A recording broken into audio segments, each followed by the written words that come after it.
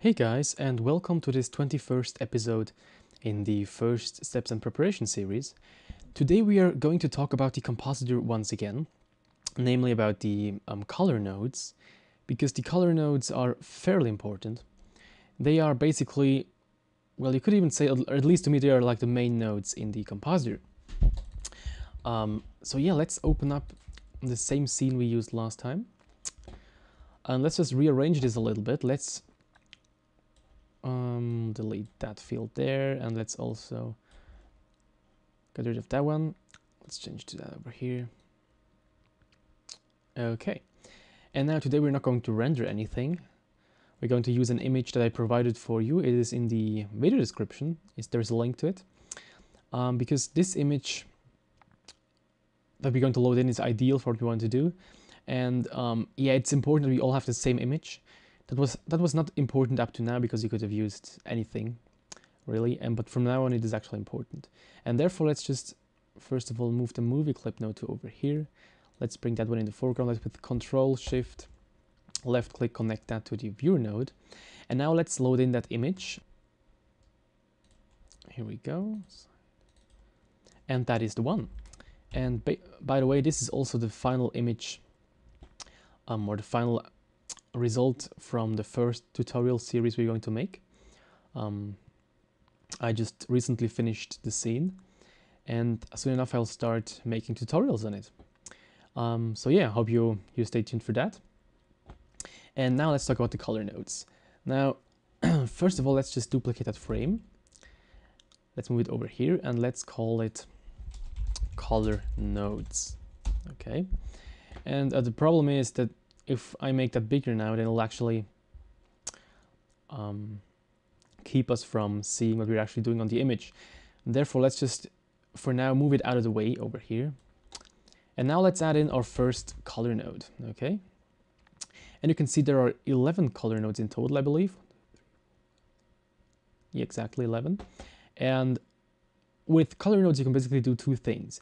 You can either change the appearance of your image by changing the color or the contrast or hue or whatever, or you can combine images with mix or alpha over or C combine. And now let's take a look at RGB curves, okay, because they're fairly cool. What you basically do here, you manipulate the curve that maps the colors from and the values from the input image to the output image, okay? And you can see up here you can choose between combined, red, green, and blue channels. Then here you have a factor amount, which basically defines how strongly this node actually influences your scene. So if you have that at 0, no matter what you do here, nothing will change, as you can see. Nothing changes. You have then up here a few things. You can zoom in, although I do not know how to navigate in here, how to do that, so I never use that. You can reset the curve, which is also very important all the time. Just delete all the changes you've made. You can do a few other things, more on that in a second. And then over here you can define the range, okay? Right now, actually let me first of all show you this.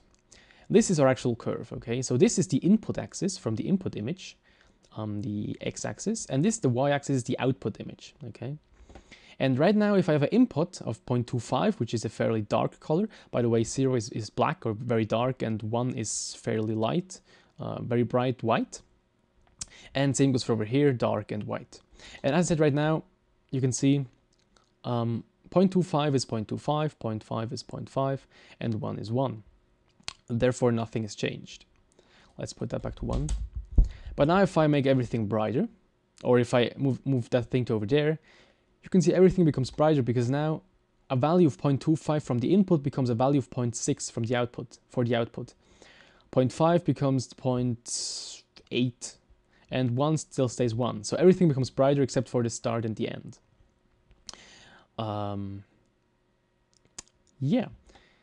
So that's basically how this curve works. Now, there are a couple of things you can do here. You can also make it darker, of course, or decrease the contrast to make everything darker at the same time.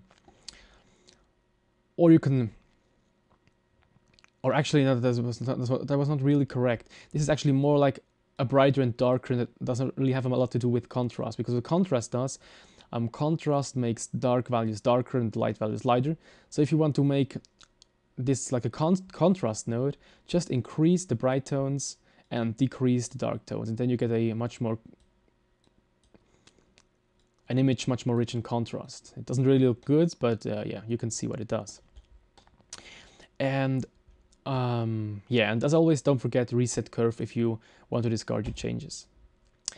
Now, the fancy thing here is you can also do that just on the red channel. You can just increase the red colors or decrease the red colors. Or the same goes for blue, more blue, green, less green, okay? And let's once again reset the curve. Oh, crap. Like this, okay? And yeah, as you can see, if you take away red, then you can see blue and green more strongly. If you take away green, you can see it becomes violet because it's red and blue mixed. If you take away blue, you can see it becomes like orangish because red and yellow gives you orange. And now you could you could also make the bright tones more blue and the dark tones less blue. Or the other way around, make the dark tones more blue and the light tones less blue. And this way you can get different moods into your scene, into your image. Yeah, but more on creating moods later, because there's one other node that I think is even better for that. It's called the color balance node. But as I said, more on that in a second. Now, as I said, here you can zoom in and zoom out. Now, unfortunately, I did not find out how you can zoom in this area. So this is fairly useless because you can, as I said, you cannot really move around there. So I always have it like this, because you really don't need to go into detail too much, because it doesn't need to be that exact. Next thing you can do is you can change how those are interpolated. Okay, right now we have auto handle. We can change it to vector handle, which then just gives us a sharp edge. Okay, same for over there, vector handle. Okay, and now we can make some very extreme adjustments which result in that, because you can really see here where the gradient is usually taking place. Because of this sharp edge here, we now have a very sharp border between yellow and blue, which looks ridiculous, but it can give you quite a funny effect, and maybe that's what you want at some point in an animation or in an image or whatever. So it's always good to know how those things work. Reset curve. And whenever you add a new one, I believe they are always smooth handles, always auto handle, okay? Cool. Now, once again, the factor amount. Now it's brighter, and if I turn the factor down, it becomes more and more like the original image, okay? So this is also quite a good value to fine-tune your RGB settings. Reset curve. Okay, now what is black level and white level? Essentially, whatever color you pick here is then the new black level, okay? And whatever color you pick here is the new white level. So right now, white is white and black is black. Now, if we change the white level to red, completely red, you can see red basically disappears from your image, because now everything that's been red before was just turned into white. You can also do it with blue or with green, or of course with a slightly less extreme color to make very fine adjustments. Or you can also do it with the black level. You have to first of all make it a bit brighter, and then you can actually also choose different colors. And the brighter you make the dark values, the darker your image gets, because more and more colors will be turned into black. And same goes for light. The darker you do that, the brighter your scene, because more and more values become white, until you screw it up because of too much change there. Okay, and also one thing I didn't mention yet, in the compositor, you can always right click on something and go to reset all to default value, and then it becomes black again, and same for over here. black as well. That's not what I want. Okay, sometimes the default values are not quite the way we want them. So, but also, for example, here, result default value, it becomes 0. Yeah, sometimes the default values are not what you expect them to be, but then you just have to change them manually. And then what you can do over here as well is you can change your view. You can say, for example, that the minimum in the x-axis is 0.5. Oops, 0.5. And now you can see, you have to go to reset view. And now you can see you're only changing things, you're only looking at what happens from 0.5 to 1 on the x-axis.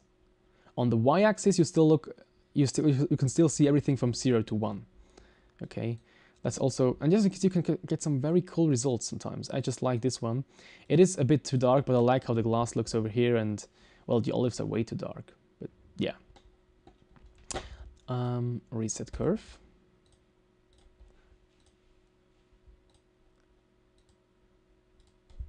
Oh crap.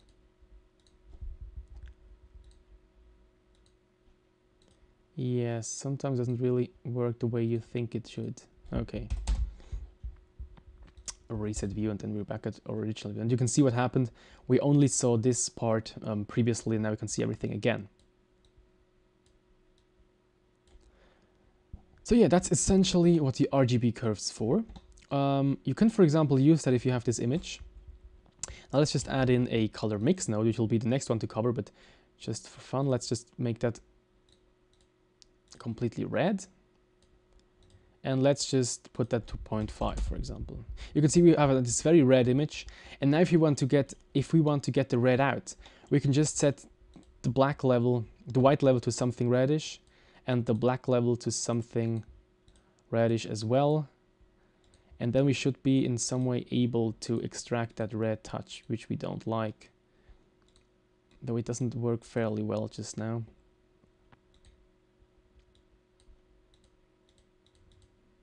Here we go. Okay. You can see, just make the black levels very red and you can get somewhat close to the original image again. So if you have like an image, for example, I don't know, you photograph a forest and everything is way too green, then just try to set the black level to something greenish and the white levels as well.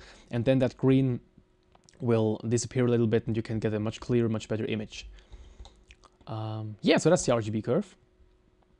And now let's just, with Control X, or actually let's just, yeah, with Control X delete that.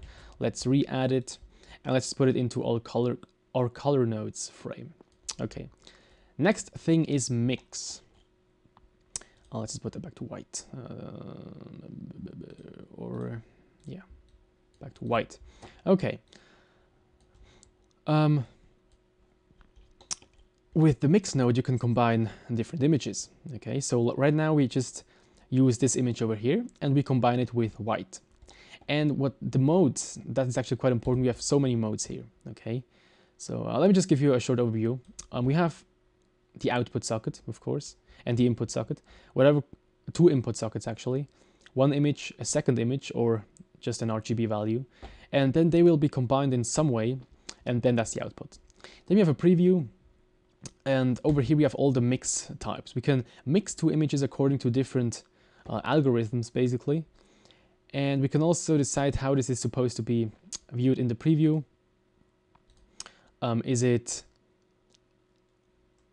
Should we use the alpha of the second input or not?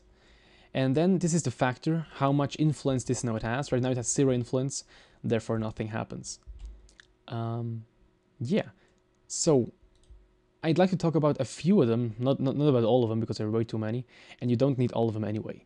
First of all, let's talk about mix. What mix does, it basically takes this image and then just puts this image over this one according to this value there, okay? So if I put that to 1, you can see everything's white because it just takes the white color and just puts it over the previous image, which is not what we want. But you can say go with 0.3, okay?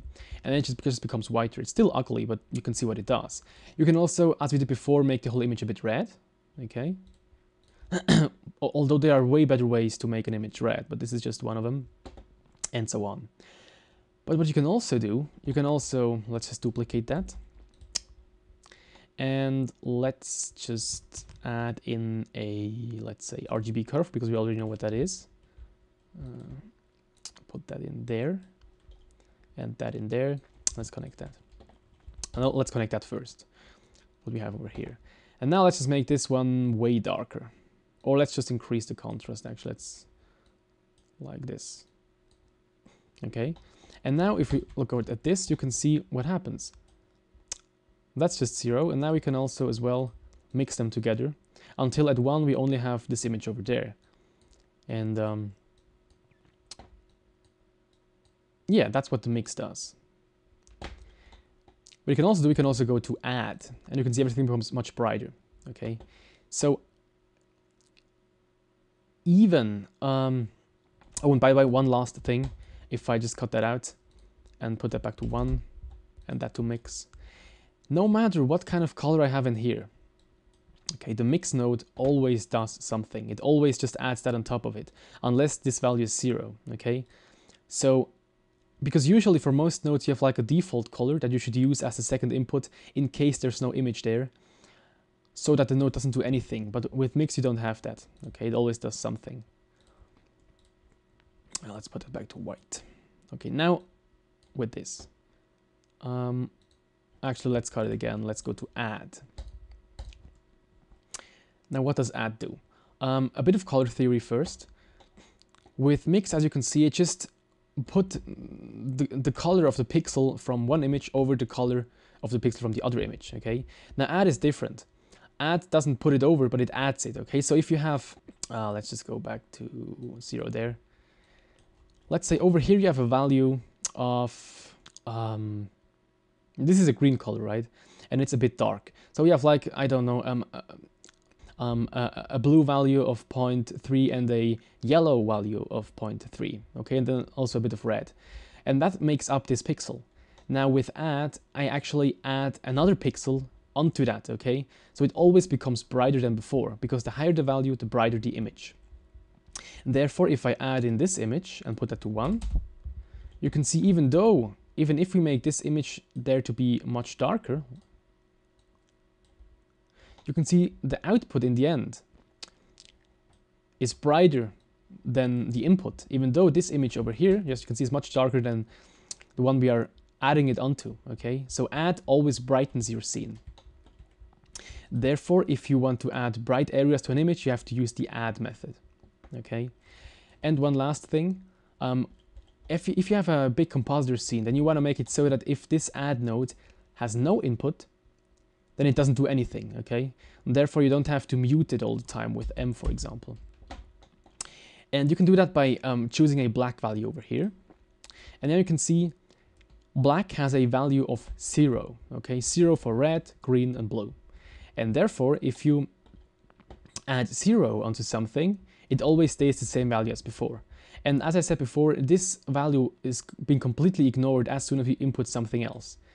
And therefore, you can work like this. And if you want to look, if you just have a scene where this is not used, you can see it doesn't do anything and it doesn't bother you at all. Yeah, although it does still use processing time, so it's better to just completely delete that node if you don't need it. But yeah, always, if you have an add node, always set that to black unless you really want to use something else. Cool, now the next thing is multiply. And you can see the exact opposite happened. We had a black input and it turned completely black, because what it does now, it uses the pixel from the original image and multiplies it by whatever color the second image has. Now the second image has a color of black, which is 0, and if you multiply anything by 0, it becomes 0 as well. Therefore, yeah, it becomes pitch black. Now that's the reason why we always use white as our default color for the second input in the multiply, with the multiply blending mode, okay? Because now, whenever I insert something, you can see it becomes much darker. And it becomes even darker than the dark image we multiplied onto it, okay? Even if we use the default image, which is the same as over here, it becomes darker because, let's say, for example, we look at this point over here, Okay, once again we have like green of 0.3, blue of, no, green of 0.3, I just noticed there's no yellow in lights. Anyway, green of 0.3, blue of 0.3 or something like that. And then we multiply that by itself, then becomes darker because 0.3 multiplied by 0.3 becomes just about a 0.1, and therefore it's darker than before. And you can see it is indeed much darker than before. And that is the multiply mode, okay? So whenever you have a dark areas that you want to add onto or just to multiply onto another image, you have to use multiply.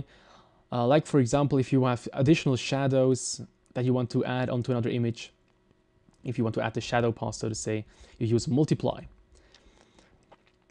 Then subtract is something you basically never use, but it's quite obvious if you have one image and if you subtract the exact same image, then it becomes black because you always have the same values extracted from each other. But now if you make that brighter, it doesn't really do anything. Let me just see. Oh, here. If you make that one darker, then its value becomes smaller, and therefore if you subtract it from the other image, it has less effect, okay? So the darker the image that is being subtracted, the brighter your actual scene. Until then it becomes black if it's the exact same. And over there, if it's even brighter, then you just subtract it into the negative values, which is black as well. Yeah, and for subtract, of course, as well, if you use white, then everything becomes black because you subtract 1 from everything. And if this is set to black, nothing happens because you're subtracting 0, and therefore it has no effect at all. Then also quite cool is screen, because they are kind of like subtracted from each other and then multiplied again, and yeah, it's quite weird. But what it does, it's actually quite simple, similar to add in a way. You can see add and you can see screen. Yeah, but screen is always a bit more evened out in a way. Yeah, and then one last thing is, yeah, darken just darkens the image, lighten just lights it. The difference is kind of, it always subtracts one image from the other so that the resulting value is still positive, and so on and so forth. There are lots of different ways. I added two links actually. One link to the Blender wiki on mix nodes, and one link to the Wikipedia article on blend modes. Yeah, there, just so you can look it up if you need something. Okay, so let's just delete that. Let's delete that, and let's delete that node. Let's just move that over there as well for screen. So next node is hue saturation value, and now let's just move that there. Let's move that in between. So what is hue saturation value? The easiest way to show you that is by opening up some kind of color wheel like this one. Okay, cool. Now there are different ways to navigate around that. We talked about that before. First is RGB. You just choose a red value, a green value, and a blue value, and then you get a combined value. Okay, but you can also use HSV, which stands for hue, saturation, and value. So the hue is basically where it is on this circle. Okay, it just circles around this color wheel. Okay, from red to green to blue to red again. And then S is basically the saturation. Okay, how red is it, or how green is it, or how blue is it? Okay, and the value is kind of how bright it is, like this. Okay, and it looks a bit weird over here because this is just two-dimensional, but essentially the color wheel is basically a three-dimensional cylinder. Okay, and the value is basically how high up it is on this three-dimensional cylinder. Let me just see if I can find that on Wikipedia real quick. Let me just pause the recording, and I found it, and here it is. And here you can see this is actually this color cylinder. Okay, so we talked about the saturation, which goes from the center to the more saturated colors, then the hue that goes in the circle, switching between the colors, and then the value from dark to bright. Okay, and that translation from dark to bright is actually the one over here. So this is kind of like the third dimension here. And you can also adjust that over here. So right now, you can see what we have. We have our original image. And if we change the hue, then you can guess what happens. All the colors are being changed, quite drastically actually. You can see what happens. This becomes orange, the green stays more or less green. And you can see quite soon you get quite extreme results, which once again might be good to demonstrate what it looks like if you are on LSD or something, but it's not really something you want to play with to get a good image, okay? But maybe very slight changes might help in some cases. I don't usually use the hue, but you never know. And then the saturation is also quite obvious. It just saturates your image. All the colors become more dominant. You can see the wine is more red, the olives, they are nearly glowing, and all the way down it's just a gray image, okay? Which is one way of desaturating your image in Blender. Put it back to, I guess, 1. Okay. And then we also have value, and that just makes it brighter. It's similar to brightness, but it's better. If you just want to make your image brighter, you should go with value because it's basically the best way of just increasing the brightness of your scene. Okay, and then as always, let's say we have a very drastic change here. The factor, 0, nothing happens, and then the further you go, yeah, the more it influences your scene. Now, if you want to animate such a change, and you want to animate hue, saturation, and value, then instead of changing all those values, you can just use the factor, which is easier to control. But less accurate, of course, because you cannot control the things separately. Or 1. So yeah, this is basically already it for hue, saturation, and value. Yeah, saturation can give you quite cool results sometime to make it. It is kind of similar to contrast, especially then combined with value, and yeah, you can do a lot of cool things with that. So let's just cut that out and let's move it onto our collection of color nodes as well. Then the next thing is the brightness and contrast, which is something we just talked about. Now what does that do? We only have 2 things to adjust here. We have brightness and contrast. And if you change the brightness, then the values of all the pixels just become more and more towards white, okay? But it loses the contrast. If you move that all the way up, you can see it becomes whiter and whiter and whiter, and at some point it's really just white. Or you make it darker. You can see what happens there. It is brighter and brighter and always, and yeah. Usually this doesn't really do much, or it doesn't really help, but it can help combined with contrast. Okay, the higher your contrast, the dark values and the bright values, as I showed you just before with the RGB curves. Now, in order to keep that from becoming so dark, you can use the brightness and change that back again a little bit. But then it's essentially just like not using it at all, because if you put that to 0, 0, you can see we're once again at the default previous original image. Yeah, you can use the brightness a little bit to make things darker maybe. It is quite good to make things darker, but not so much for making it brighter. And also decreasing the brightness has kind of a similar effect to as increasing the contrast, okay?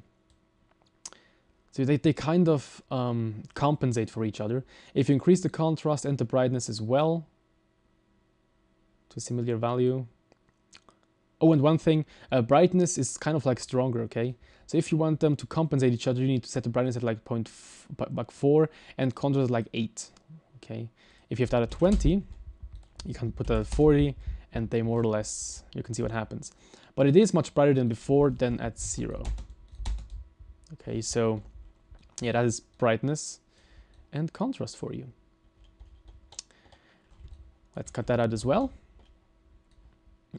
I mean, most of you know what brightness and contrast is already anyway. Now let's connect that again to the viewer output with Ctrl-Shift-Left click, and let's now add the next node, which is gamma. And gamma is something used for color correction on different screens and stuff, usually. And for example, I think Windows screens usually have like a gamma value of 2.2, and Macintosh values had a value of 1.8, but now have one of 2.2. I'm not quite sure why it is. It's kind of, I think 1.8 is better if you are not working with color management, and 2.2 is something else used for some, I'm not quite sure. Anyway, what we do with gamma, basically in Blender, is we use it for final lighting corrections, okay? So the darker the lower your gamma, the brighter your scene.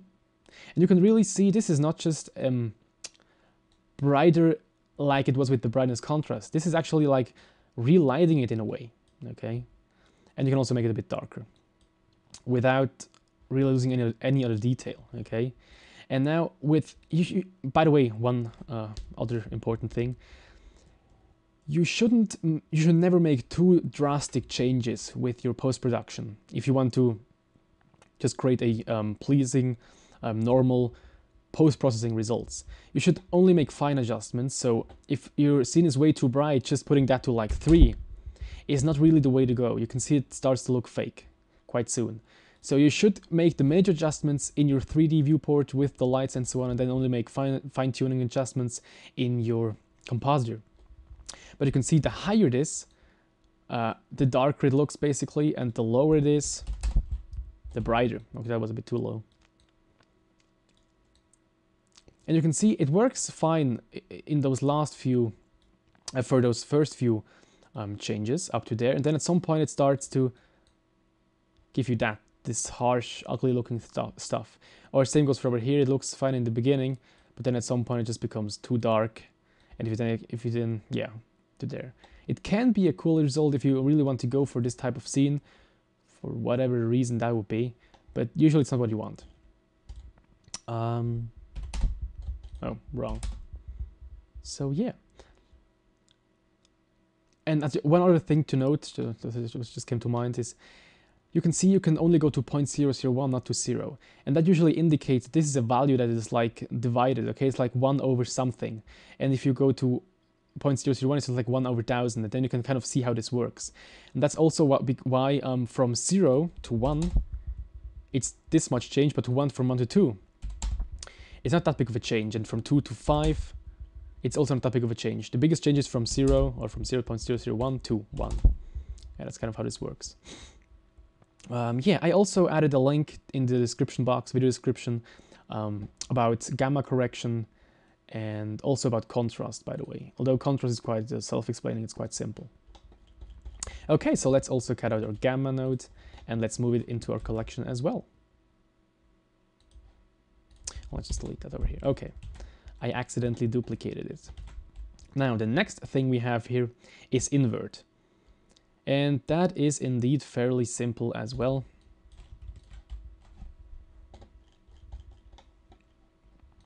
Most of you guys know this effect, I'm pretty sure. And then you can see it just inverts the whole image. Whatever is like reddish becomes bluish, whatever is like bluish becomes reddish, orangish, and so on. Now, for this type of scene, it doesn't work at all. But yeah, it's kind of, sometimes it's kind of cool if you're working on a logo for someone, and then you're just thinking, how would that look with other colors? And then you can just throw in an invert node, and you have a first idea on how it would look in blue instead of red. Okay, of course it's not quite a final image, but it's good for looking at it. And you can also invert the alpha. Now with this image we do not have an alpha. We will talk more about alphas in one of the next few nodes. And then once again the factor 0, nothing happens. And then you can see at 5.5 you have no color at all, because it kind of it's exactly in the middle, so it's halfway between one color and its opposite, therefore it's pretty much just nothing, just gray. And then you start to see the inverted image. Yeah, so this is the invert node. Usually you don't use that for RGB values, you just use it for black and white values when working with alphas and some other compositing techniques that I will show you later. So let's move that to over there as well. I once again duplicated it, delete it. Okay, and I just decided that I'll make a second tutorial for alpha over and C combine, because we need a different scene for those. And we'll then also once again talk about the mix node.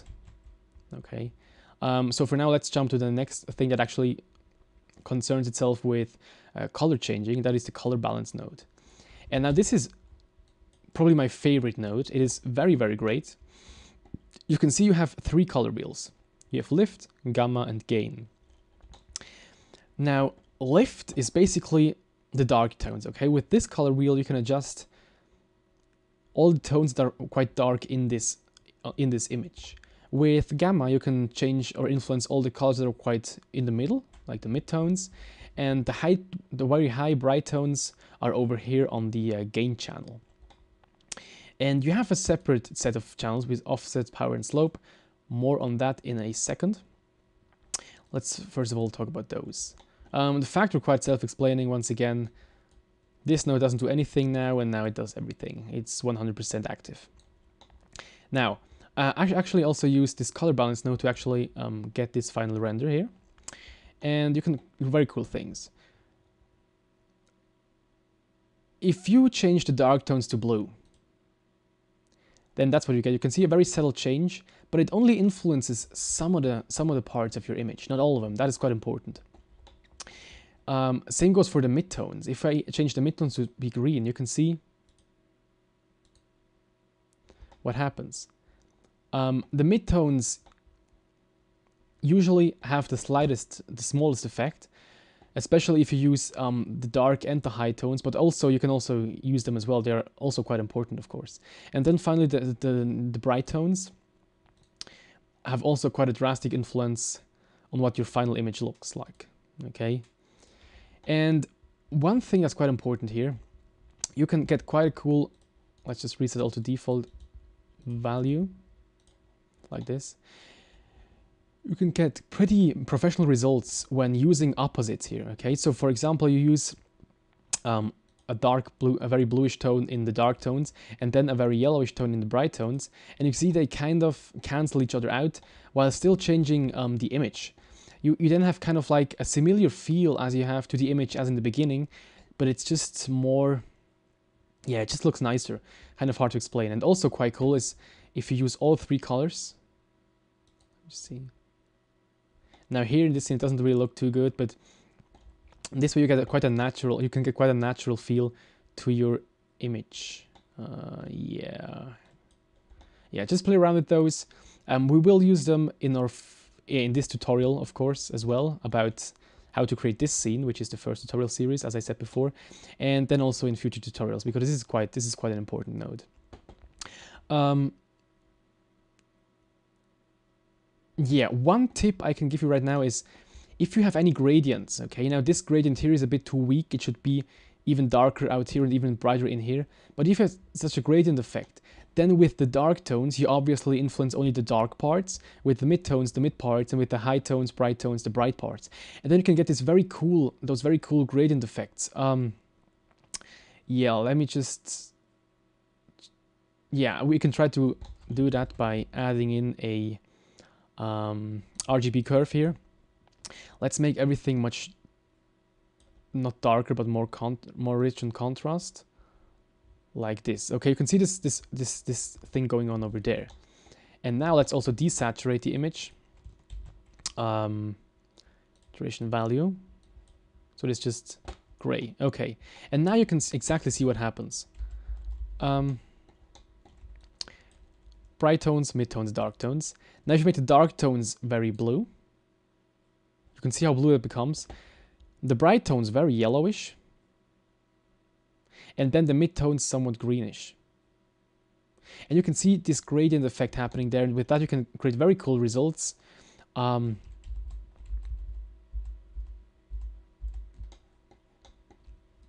this is a bit too much. Let's just turn that down a little bit there. And you can see what this looks like, those gradient effects. And with those you can, for example, influence lens flares and stuff like that. More on that later, but just so you know what you can do with those things. Okay, so let's just cut that out as well. And, oh boy, this kind of needs a lot of space here. Let's put it over there as well. Now let's delete those again. And now let's add in hue correct. Now, for those of you who have worked with a DAW before, a digital audio workstation for creating music, you will notice this looks quite a bit like an equalizer, and it is actually quite a similar thing. So let's just, what did I do there?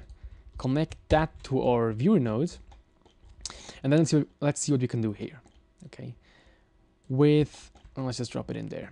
With each point on this line, you can actually influence how much one of those colors appear in your scene. Okay, so for example, let's go with blue. You can see you have some blue areas over here, you have a blue area over here, and some blue areas over there.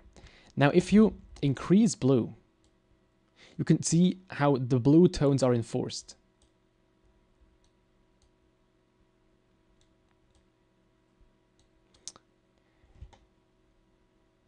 And you know, the kind of effect that gave us just now is this very saturated blue, and also it looks like the table is more reflective than before in a way.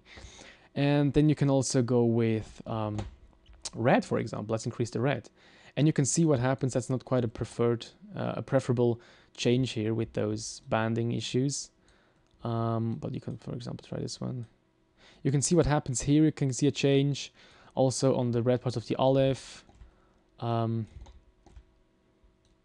Yeah, and then you can also say, for example, you want to change the green colors, which are somewhere like there. You can see the olives. Although they are not really that much affected by it, I don't really know why. It's a bit difficult to work with this, especially if you're not used to it. And then you can also see this is probably like a pinkish color if I change that all the way up. Okay, it isn't. Yeah, you can see what it does. It just enforces those particular colors in your scene. And actually, I quite liked how the blue parts were being enforced by this hue correct. And let's just reset that to reset curve. Okay, you can see that drastic change we could achieve in such a short amount of time. And now we were always talking about the saturation. That was the saturation. You can also go with the hue, okay? But this is quite hard to control and quite hard to imagine. Right now, if we change this red part, you can see the red will become green in a way, or yellowish or something. And therefore, it's quite weird. And I never really used the hue correct on the hue, actually. I always use it on saturation or value. You can see it is fairly strange, but this we were able to quite easily change the color of those olives. Not that they look good now, but you know what I mean. And you can also quite easily change, for example, the color of that wine, probably. Let's just try something. You can see now we have weird wine. Yeah, it doesn't really look like wine anymore, and so on and so forth. You can do lots of cool things with those, but as I said, usually I don't use the hue, just saturation. Now let's just reset that again. And as you might remember, oh, come on. What the value does, it just brightens or makes it less bright. So if you change the red tones, you can see everything red becomes brighter. If you change like the green tones over here, then your olives become a bit brighter. If you change that part, you can see those areas become brighter. And this way you can very accurately brighten up just one area. All the blue tones, as you can see over here. And the problem is that, as I said, you need to practice this because it's quite hard to get control over this. I wouldn't say I'm pretty good at it either. But with this, you can really fine-tune your scene, but it also takes a bit of time. So that's your hue correct. And as always, with the factor amount, you can influence how much this node actually influences your scene. Okay. And now the last one to cover in this is to tone map. Let me tell you first what the tone map is usually used for. As you might know, there are HDR images, high dynamic range images, as opposed to low dynamic range images like all the JPEG and PNG images you know. Because with low dynamic range, you usually have values from 0 to 1, okay? And therefore, white is just 1 for RG and B, and 0 is just black is just 0 for RG and B is just black. And this way you have like that range. But now imagine you have a white piece of paper next to a lamp, okay? And you take a photograph. And then you load your photograph into your computer and you can see the white image, the white paper generates an RGB value of 1 each, which results in white.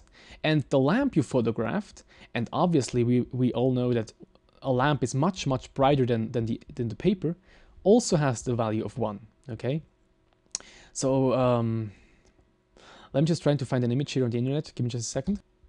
Okay, I just found an image on the internet. It's not quite ideal, but it does its job. You can see this lamp here. And you can see obviously this lamp is on right now, okay? You can see this is white, okay, because it's a very bright lamp that shines into your eyes and burns.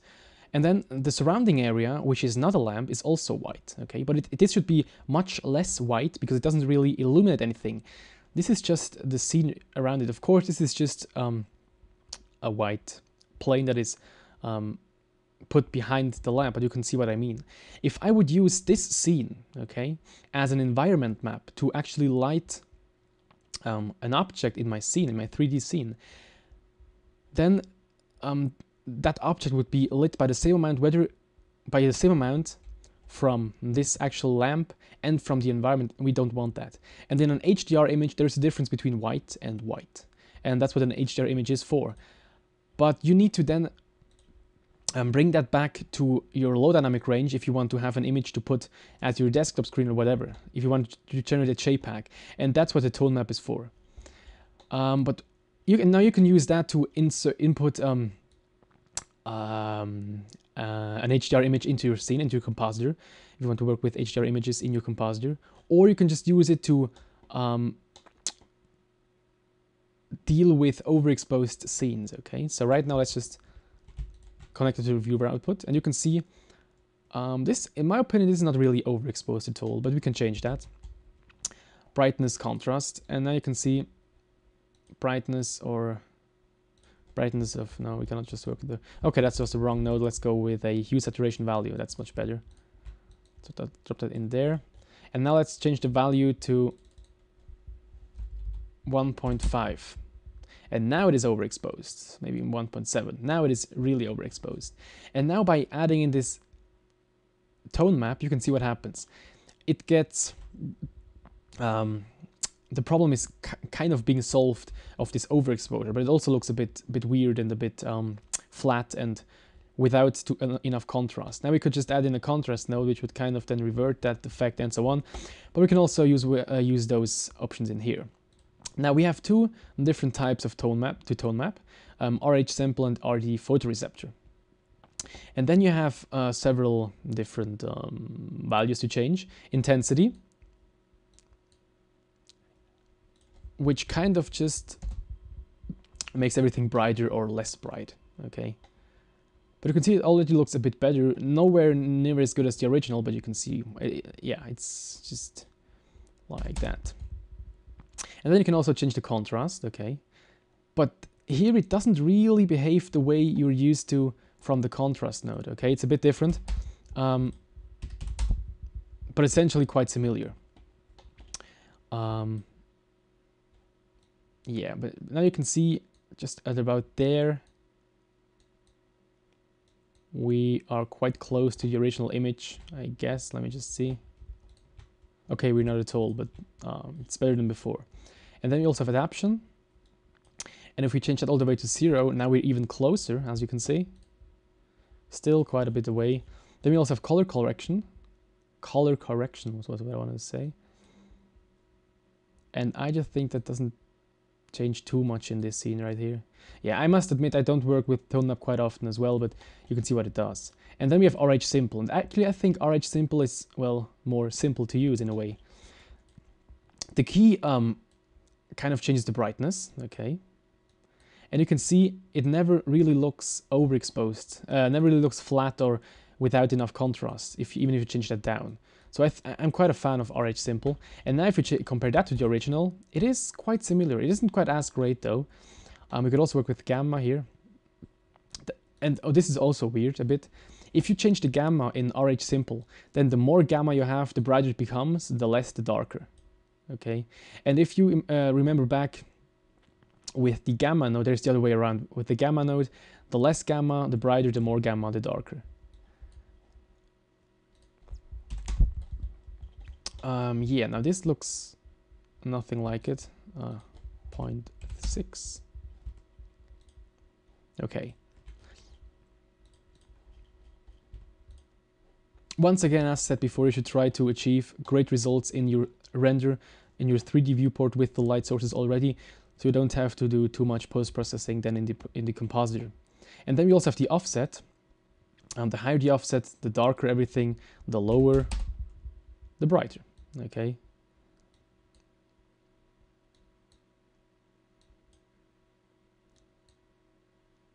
Yeah, and this way you can kind of cancel out overexposure in your images.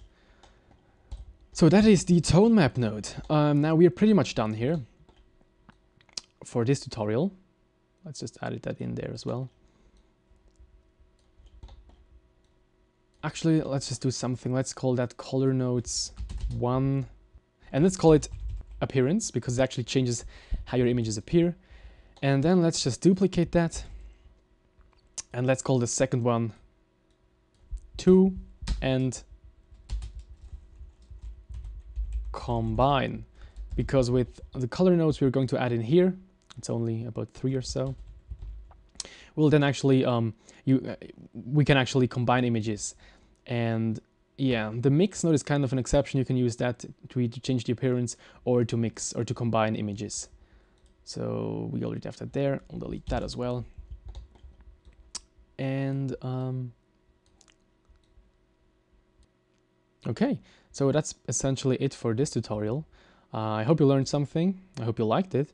If you have any questions or comments or whatever, feel free to post them in the comment section below each video. Thank you for watching and see you next time.